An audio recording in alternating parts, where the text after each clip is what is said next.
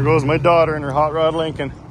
All right, hello again. Welcome back to TwinStick Garage, where I've got way too many projects and not enough Saturdays. But old TwinSticks never gives up. So as you know, if you've been following the build, I think this Peterbilt build's coming up on the 100th episode. So maybe what I try and aim to do is by the time I get to the 100th episode, it's in paint. So I think that's going to be my new goal.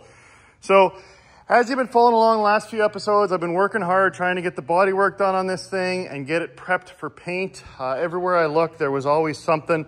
And so I've been coming out here in my evenings in spare time, just trying to finish the last few little corners and last few little things up, trying to spot any rough spots and try and get it into primer. So I've been really putting in the hours.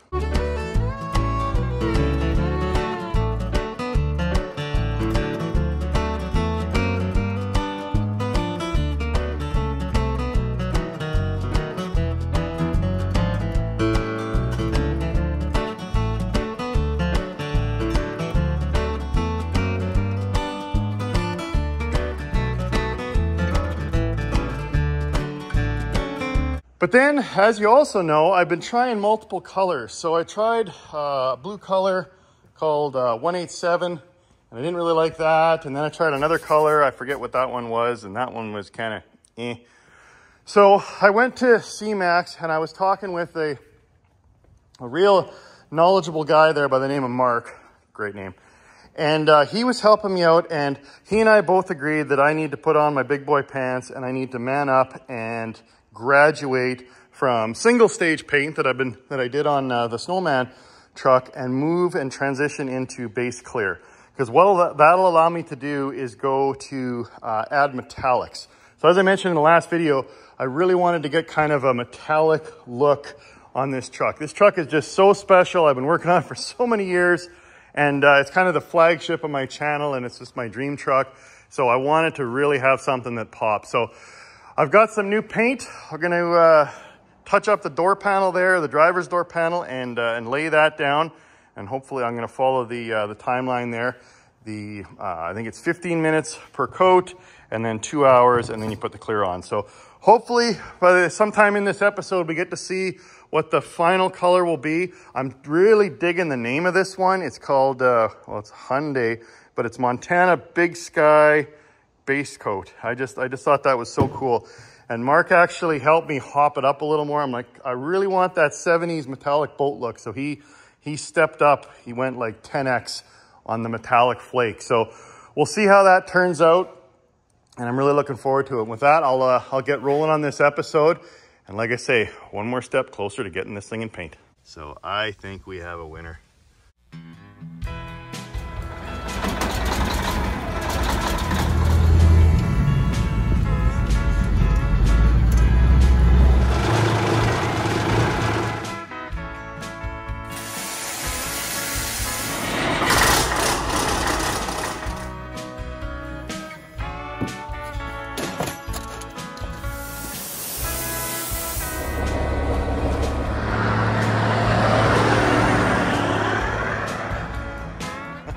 All right, to try and combat the awful smell inside Project Pork Chop, I thought I'd get this odor stuff. So what you do is you lock this stuff and it just starts spraying. New car. Yeah, this thing's a long way from a new car smell. But you're supposed to just bomb it and leave it inside and then close all the doors. So let's give this a go. Oh, spray away. All right, we'll come back to that later and see if I can at least drive this thing with the windows up. And now I also mentioned in the last episode how I was trying to figure out the logistics of this thing, being able to have the hood open and then the door down on my drum fans to kind of exhaust all the paint fumes out and then have enough room to wiggle by. So what I did was I actually aired the truck up, released the brakes, and then pried it back, almost touching the workbench there.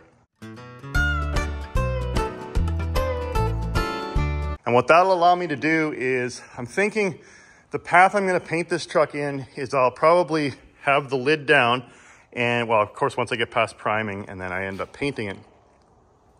Paint the hood, and then when it tacks, tip it open, and then I can scramble up there and then do the roof and then do the cab that way.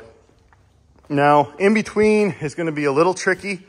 I've got my steps from Princess Auto, but they're nice and solid, but I'm worried that as I lift them in and out of there, I guess if I'm careful, it should be okay, because I'll have to climb up on there to do the roof cap and then take that out of there and then paint all the way down the front and back. But what Mark was telling me, we were trying to do the math on this, and we've come up with, I'm going to have to paint this truck probably 10 times, if you can believe it, or 10 coats. So follow me on this. So I've got to put on the, and this will hopefully be in next week's episode, I'm going to put on the etching primer. So I picked up a couple quarts of etching primer, because what you want to do when you go down to bare metal like this, especially aluminum, is you want to have something that really adheres to the metal so the paint doesn't flake off. You see Chevy and Dodge trucks where big pieces of paint will just fall off the truck. That's because they didn't adequately prep the base primer. So I'm going to do a coat of etch primer on all the metal, and then I'll do 2 coats of high build, my typical 2K high build primer. So fill in all the remaining scratches, and I went and picked up another gun from Princess Auto. They were on sale, so I had to grab that. So I'll put the primer on, and then after the primer, I want to sand it down to, I got some 320. What else do I got here? Yeah, I got some 600.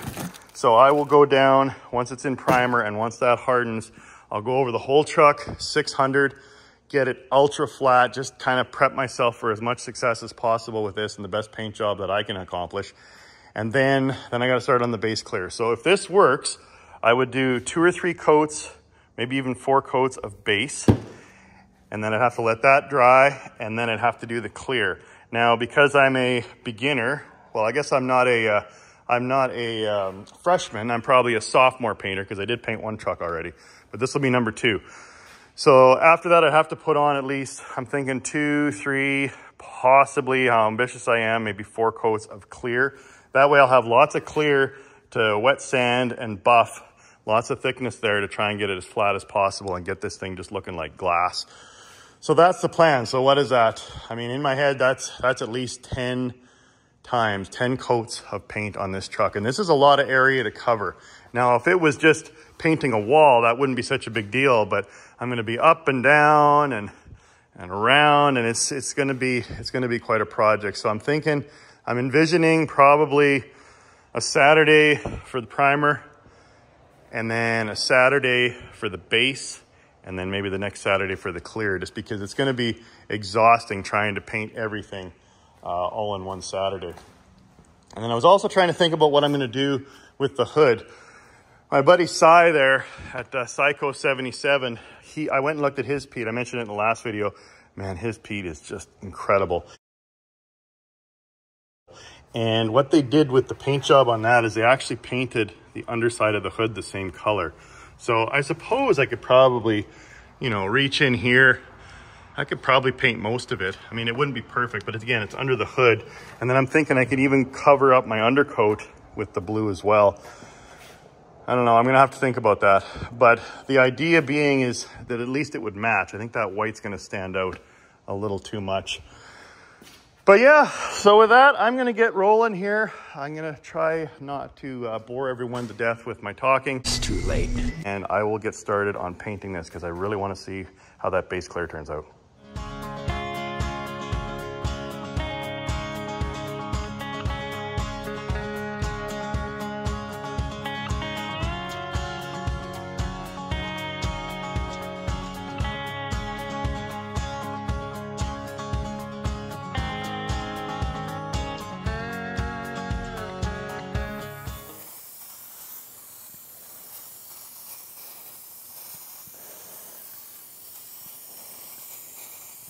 Spray can's definitely not as good as a gun, but I'm doing my best.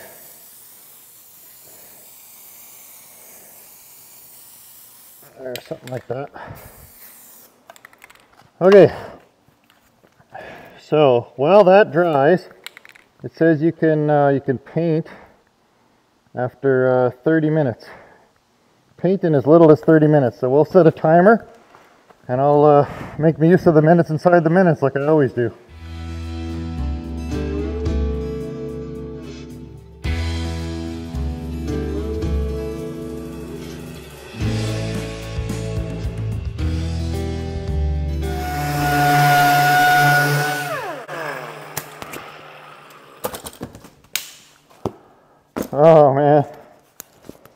Just an incredible amount of work.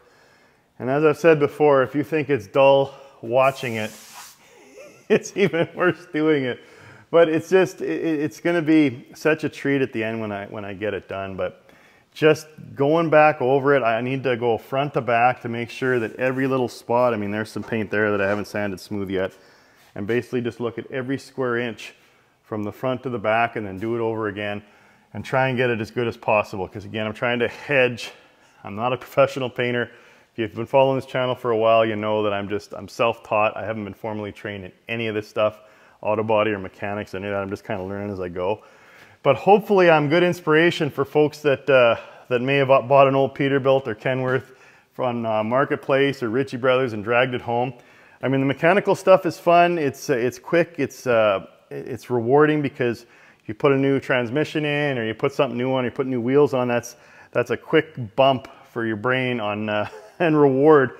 But the auto body is where you kind of get stalled out. But it's so worth it because not only from a fulfillment standpoint, but also from a cost-saving standpoint. So if you take the Snowman truck, I probably put maybe all in $3,000 into that, and that would include all the auto body materials, sandpaper, the primer, the paint. Of course, it doesn't take into account my time, but $3,000 all in, and I got a painted truck.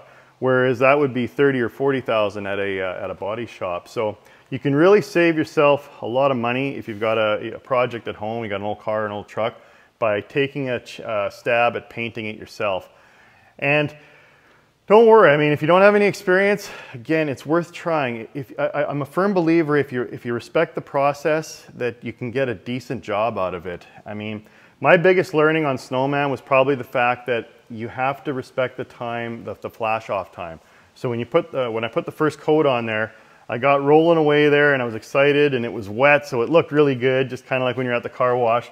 So I went and mixed up another batch and then off I go with the second coat. But what ended up happening was paint needs to flash off or release all the gases, and you got to give that time for it to do that to flatten out. So you don't want to, if it says wait 20 minutes or 25 minutes in between coats, you want to set a clock and have it on your workbench and make sure you don't start putting the second coat on until that time for the flash occurs. Otherwise you encapsulate it and you get what's called orange peel. Now even if you get orange peel, you can still fix that. I mean, you remember on Snowman, I fixed that by, you get yourself a sponge and a 2000 grit sanding palm sander, and you just start hand sanding the entire truck, and then you get out the buffing wheel. So it can be fixed, but if you follow the process, you may not have to do quite as much sanding and buffing. So that was a learning, but I really encourage you, if you, not only is it very rewarding, but like I say, it's a big savings in your pocketbook if you're willing to take a stab at it and put the effort in. But you got to get over this, the body work hump. It's brutal. I mean, look how many episodes I've been doing this, and that's not, I don't even have all of the Saturdays and evenings sanding this all down. But if you can get through that, the painting's the fun part, although putting 10 coats of paint on this truck is probably not going to be that much fun. But yeah, I really encourage you to give it a stab. It's pretty cool. All right, I'm really hoping this is the one. Montana Big Sky base coat. Something that's just so cool about that. Now, base clear. So as I mentioned, I did single stage on Snowman, and what single stage is it saves you a few coats of paint on the vehicle you're painting, because it's got the base color and the clear coat mixed together, and you kind of put them on both at the same time. So you only have to paint the truck, a couple times for primer and then a couple coats of single stage and you're mint. But base clear is a little different, but I think you get a better result, and it allows you more flexibility when it comes to adding metallics and pearls and getting that new car when there's a metallic paint job on a hot rod or something, and you kind of look in the sun and it changes color and there's metallics and there's different colors there. That's the pearl and the clear coat that makes it shiny. So this being base, and then I'm going to do clear after, it's going to go on more matted. It's almost going to be like the primer, kind of a matte finish, and then the clear coat afterwards just makes it pop.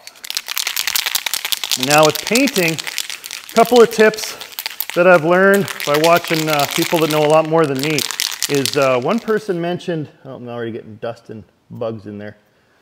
It's not a final panel, but I should give this away, sign it TwinSticks, and then give it to some fan. But someone mentioned that I was watching there, they said you got to have like a robotic arm. So if you think of the arms, the automated arms at the Ford and Chevy dealer or manufacturing facilities, they're just very robotic. They're perfectly straight because they're programmed to run on a track, right? So you want the same thing, just straight, and you don't want to vary your distance to and from the paint. So that was one tip. And the other one is, as I was saying, respect the process. Ask your paint supplier about the overlap that you're looking for as well. So is it a 50% overlap? So you spray and then you go halfway up, halfway of the thickness, and that's your 50% overlap, and just keep doing that. Or some paints, when you're gonna lay it on a little thicker, might be 70% overlap. So then you only go up 30%. So you kind of paint over and you're only going up a little bit at a time on the panel. So those are some of the TwinStick tips. There's a lot of good painting channels out there. Paint Society is one of my favorites. I find him an excellent teacher. So go check him out on YouTube. He's got a lot. He's a professional painter, so you should probably listen to him more than TwinSticks. But okay, Mark, stop yammering on and let's get this.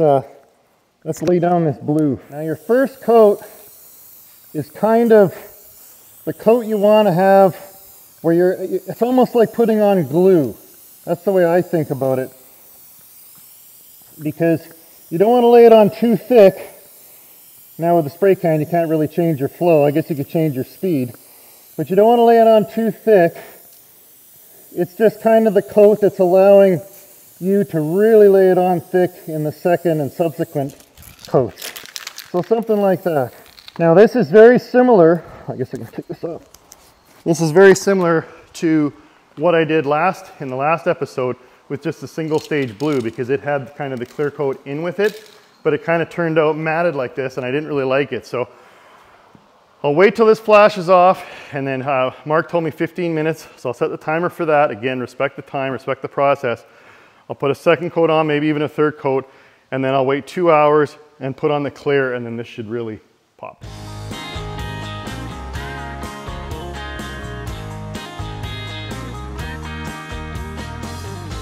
Now I got 2 hours to kill before I can put the clear coat on. You'll probably notice in the video, in the time lapse there, the number one rule of painting is don't stop or don't try and go back. The problem I had with the spray bomb was the air was coming out, and it was, as the can was finishing up, it would kind of spit and sputter, and then no paint would come out, so then I went back. But then if you make a mistake, just try and go over it. You can always sand it out later. Again, worst case scenario, you sand the whole mess down and paint it all over again.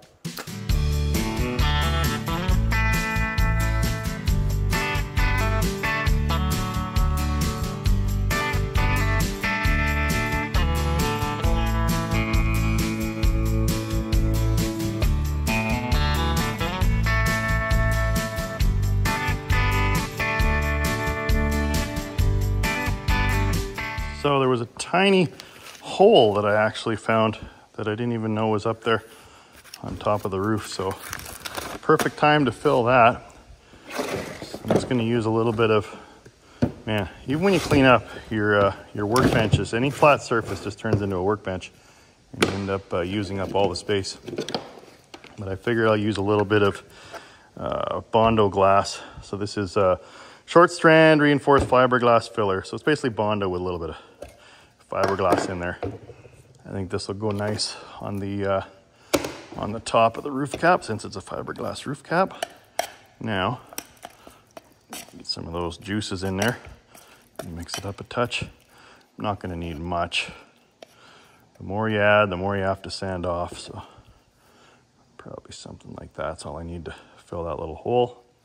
Now with cream hardener, you want to add enough that it actually hardens, but the more you add, the faster it hardens. Plus this stuff ain't cheap. It's about $8 for a little bottle. So if you've got a little patty of filler on there, I usually just put a bead right across it, and then that's more than enough. Now, where's my new, thought I bought a whole bunch. Yeah, I did.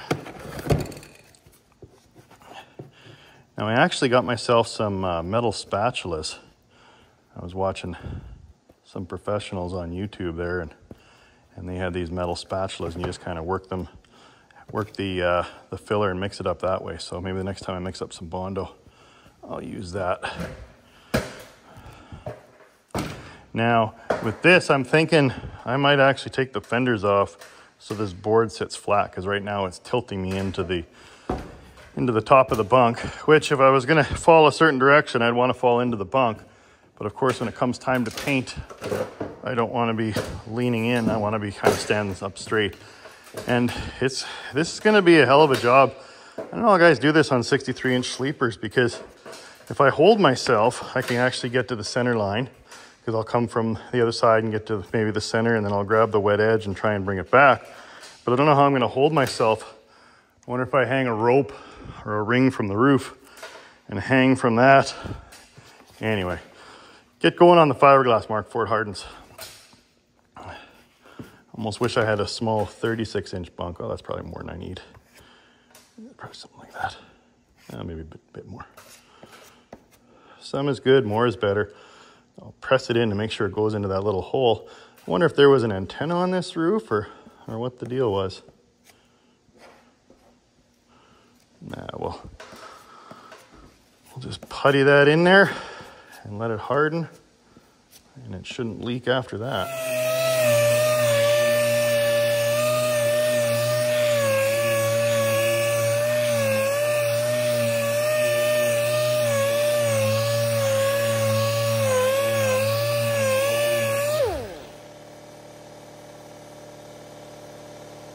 I feel like a Smurf, just covered in blue dust, but it's getting there.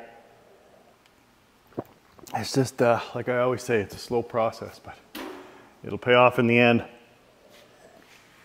So while I have a little coffee break here, or refreshment, I thought I might do something fun. I got a little bit of mail, a couple things in the mail. If you want to send old TwinStick something, there's a address in the description below. And I'm always grateful for anything that folks want to send me. That's just great. Let's see what we got going here. This is from Ryan in Regina, Saskatchewan. All right, fellow Canadian. What did he send me? Oh, that is awesome, Ryan. Thank you so much. Bandit 1, Saskatchewan. How did you get this? Is this I wonder, well, wait a minute. Now that I think about it, I've been emailing Ryan, and Ryan was actually interested in purchasing the Buford cop car that I found. And I don't know if he's actually got a Bandit 1, because sometimes when you get a custom license plate, they give you 2. And I'm trying to think, in Saskatchewan, do you need to have a plate in the back and the front? Maybe not. Maybe you only need one in the back, and he sent me his front plate, but that is really cool. Thank you for sending me that. Awesome. And then got some more mail here. Oh, look at this. Someone actually drew my fleet. It's wicked. Look at that. It's got the Snowman, LBL, Iron Duke, and then he even snuck in the Pork Chop Express in behind. Wow, that's a fan who's paying attention. Beautiful, beautiful artwork. Oh, there's the spatulas I was talking about. Let's see, who sent me this? There's a letter in here. Let me take a quick look. Greetings, Mark. Sitting around playing or watching on the old YouTube and came across your site, TwinSticks. Followed along for a few episodes, what you're about. I like your ambition and drive for the passion you have for old trucks. Oh, thank you. I have been a fan of big rigs since I was a little kid, haven't we all? And have followed that all my life. While I never actually was a trucker, have been dreaming or drawing ever since. So thought I would scribble a little something for you to add to all the stuff your fans send you in the mail. Awesome. Thanks again. Great work. Keep it up. Love the Pork Chop Express rig. Well, it's a long way off, but it'll get there someday. Snowman rig looks great. Iron Duke work in progress. Yes, it is a whip. As soon as I get LBL done, I'm gonna probably alternate between the Trans Am and the Iron Duke, because I got to get some progress on the Duke this winter. I can do hand-drawn pics of your rigs if interested. Larger sizes, of course. Oh, that would be lovely. Enjoy the summer. We'll talk later. Doug. Out of Barrie, Ontario, another fellow Canadian at lucykiller18@rogers.com. So yeah, reach out to Doug if you want some custom artwork done, because like I say, he has a lot of talent. That is really cool. My awesome daughter is grinding away out there. Trying to get the old 40-year-old Dirty Bird off the hood of the TA. And man, oh man, is it ever on there, but I appreciate her help. Apologies for the noise, but I like having the help. I gotta get that Trans Am sanded down. So it's gonna save me some time. Oh, the bugs keep landing on my paint. Get off of there. Alright, let's put some clear coat on and see if this thing pops.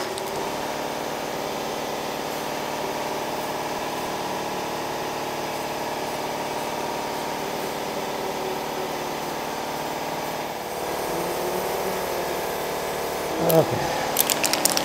Set the timer and see how that works. Alright, so the instructions on that can said bomb it off in there and let it sit for a while and then air it out. Oh man, that's way better. I don't know if I've just been inhaling too many paint fumes, but I think that it gobbled up some of the stink. Should we give it a little tickle? Why not? Oh, I love this truck. Oh, it's awesome. Yeah, it's a little better. It's a little better. I wonder if I got one more of those and bombed it off in the bunk, if that would help. Maybe next time I'm at Fleet Break, I'll pick another one up. But yeah, definitely helped. Now it's not quite so bad sitting in here. Now we'll give Snowman a little tickle. So I'm gonna have to put that away in the shop.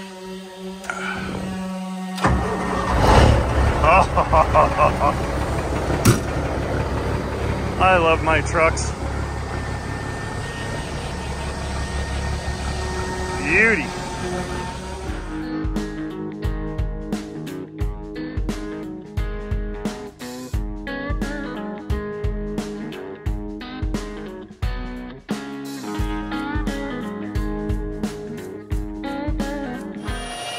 So it's the next morning, and I just thought I'd give the panel a little cut and buff to shine it up. Now normally you'd let the clear coat harden for longer than just one night before you started buffing it. But again, this is just a test panel. And I'm digging the color. The color is OG little by little. It's a lot like the Sovereign Blue that was on the bunk when I first started this this whole mess. So I'm digging that, but there's a little bit of sparkle there, and I don't know if it's gonna quite get there. I might have to go back. I know you're probably getting sick of me painting these panels, but I might have to go back and say double it or triple it.